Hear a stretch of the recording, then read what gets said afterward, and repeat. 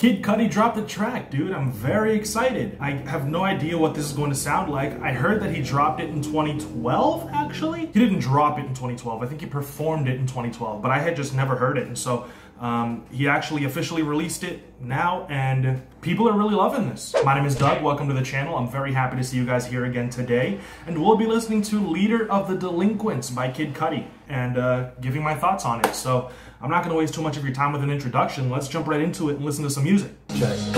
Easy does it. Just try my head a little bit. Easy does it. For the world is same old denims, warm for days. I've been home making fame and loneliness. The recipe for disaster. I can't give love me so, cause it connect with cut. Real simple. Nice. Wanted to shoot my fucking face off. I'm talking game over. To beat the boss. Man. Wow. Did he say, shoot my face off? I'm talking game over, defeat the boss. So like, is he the villain in his own story? Is that what he's saying? That's really dark. But sometimes I wanted to shoot my fucking face off. Wow. Game over, defeat the boss. Yo, he just called himself the villain. Basically, the boss of any video game is the villain, right? He's the bad guy. And he's saying sometimes he feels like the bad guy in his own story. That is, first of all, that's really relatable, I think. You know, it's something that anybody who struggles with bouts of depression will relate to, for sure. And he's always been very open about his mental health and things like that. And honestly, he took a lot of flack for it, and I don't think that that was cool at all. Especially in a time when people weren't so open about this type of stuff. He's always really been very, very open about talking about how he felt and you know, battling his depression and things like that. So I commend him for that. But that is a really dark line. You know, that's a really heavy bar if you think about the fact that he's talking about himself like he wants to finish his own story because he feels like he is the villain that is doing him harm, you know, so that's really crazy. It's kind of tough, I don't see how they did it in the 80s. My angels ride for me.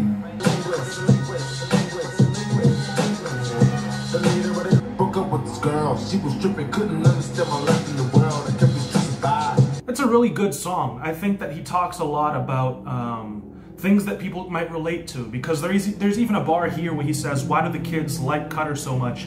Because they relate to him, real simple. And he's always been really easy to relate to because of how open he is about his struggles and the things that he feels are going well and the things that aren't going so well in his life.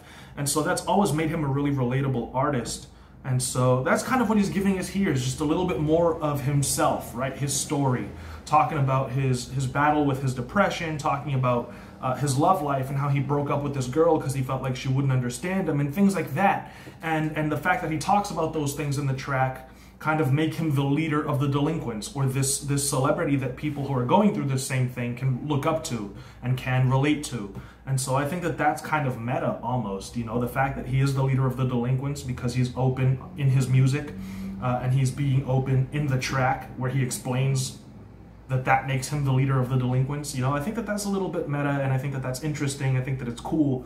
It's got a really cool little beat. It's got a really nice little melody going on, very simple little melody. I think it's a piano that's going dun dun dun dun dun dun in the background, which makes it, you know, it gives it a little bit of a touch of like a brightness, a little bit of melody to the track where he is predominantly rapping and the focus is really on the drums.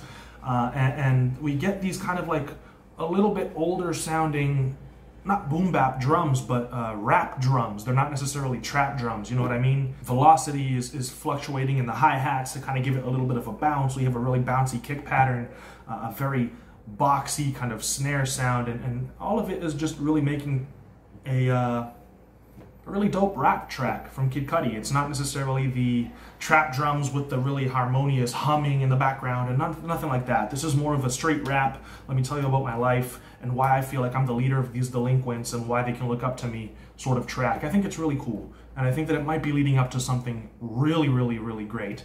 Maybe he's dropping an album soon or anything like that. That would be so sick, dude. But yeah, you know, I don't think that this track is great or anything like that. But it is a really solid track. It's a very solid performance from Kid Cudi, and I like it. I thoroughly enjoyed it. So those are my thoughts on this track. Let me know what you guys think in the comments section below for sure. And yeah, thank you so much for the support that you've shown the channel. You can like, comment, subscribe, follow me on my social media, become a patron or a member on the channel if you want to support the channel with a monthly donation. That really helps me to keep these videos coming as often as possible. And yeah, just thank you guys so much for all the support you've shown. I will see you guys in another video very, very soon. Until then, stay safe, stay at home, wash your hands, take care of your loved ones, enjoy the time that you have with your family in this moment. I'm wishing you guys all the best. Peace out.